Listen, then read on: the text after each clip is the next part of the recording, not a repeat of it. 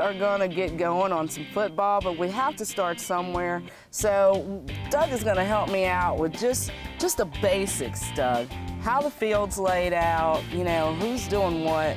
So I think I can do that. First of all, we'll start with the field.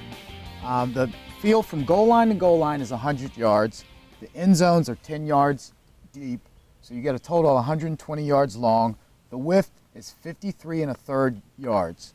So that's the layout of the football field. 53 1/3 yards. I didn't just do 53. Couldn't do 53. Whatever. It's 160 feet wide. After that, you're going to have 11 members on the offense and 11 members on the defense. You'll start with the offensive line here. The guy in the center, that is actually the guy that's the center, starts out every play. He touches the ball every time. He's the one that, technical term, quarterback center exchange, otherwise known as the snap of the ball. Then you have 2 guards, right and left guard, 2 tackles, right and left tackle.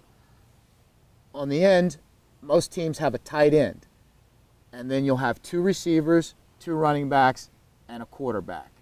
Now with sophisticated offenses these days, the tight ends, the running backs, and the receivers are all interchangeable. You can sometimes have 3 wide receivers and 2 running backs, or 3 tight ends and 2 running backs. So you have different combinations of those guys in the backfield. Okay. On defense, you have your defensive line. Those are the guys usually with their hands on the ground. The linebackers, which we call the second level defenders, and then the defensive backs, which are the third level defenders, which incorporate the corners, which usually cover the wide receivers, and then the safeties. And they usually patrol deep or actually help support the run. Oh, okay. All right. Well, I got that. All right. Now, I know with our little guys, our quarterback is already up here, but typically, okay, your quarterback, unless he's in a shotgun, right? And a Correct. shotgun means that how far back does a quarterback have to stand for a shotgun, or is that a preference thing? Anytime we call it a shotgun, anytime his hands are not underneath the center's rear end. Oh, okay. All right. Well, I would think the guys being guys, they would want their hands not down there kind of frequently, I would think.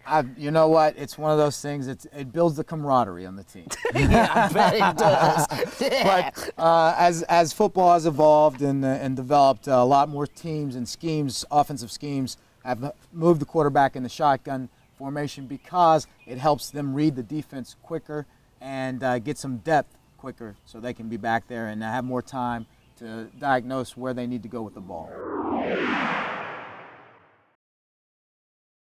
All right, when they say that the quarterback is in the pocket. It is actually just a formation in a passing situation that the line forms that they call a pocket. And I'll set it up right here.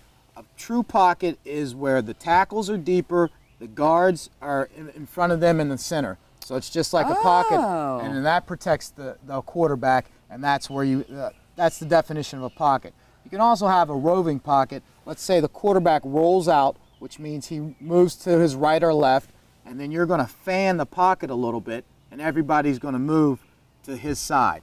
And that's the textbook form of what, on a passing down, how you would want to see the offensive line protect the quarterback. Tackle box is the area between the right tackle and the left tackle, and that is determined for a lot of things. It will determine intentional grounding. If the quarterback's inside this tackle box and there's no receiver in that area, subjectively, according to the official, and he throws the ball on the ground, that's intentional grounding. Okay. If he's outside of the tackle box, and the tackle box is defined as when the ball is snapped. So you can take imaginary lines and draw right here when the ball is snapped. After the ball is snapped, if he's outside of this line, he can throw the ball anywhere, and it's not considered intentional grounding, and it's not a penalty.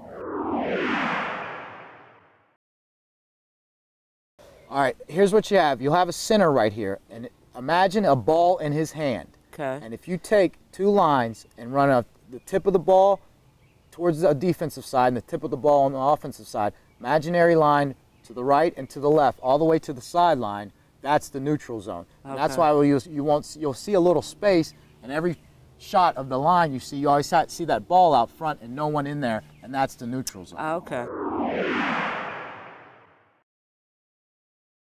All right.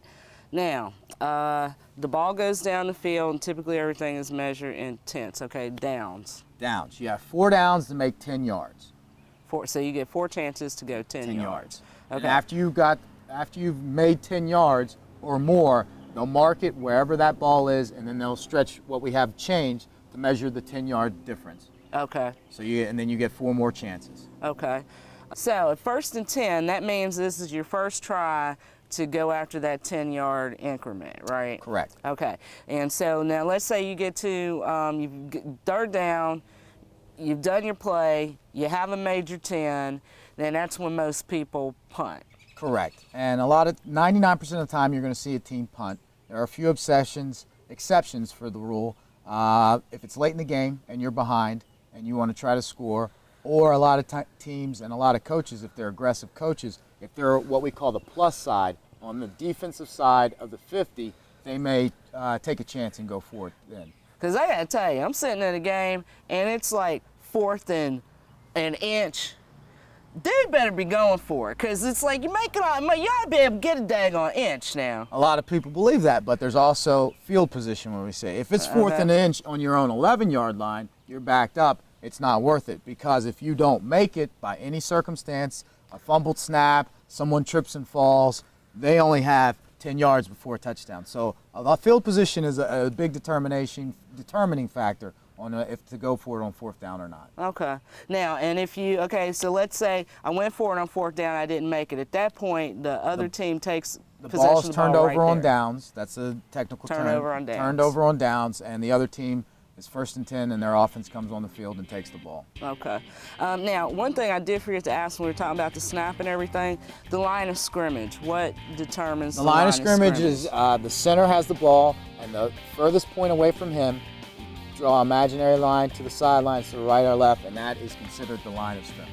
So if I get that correct, then the outside edge of the line of scrimmage is going to be your inside edge of the neutral zone. Right, correct.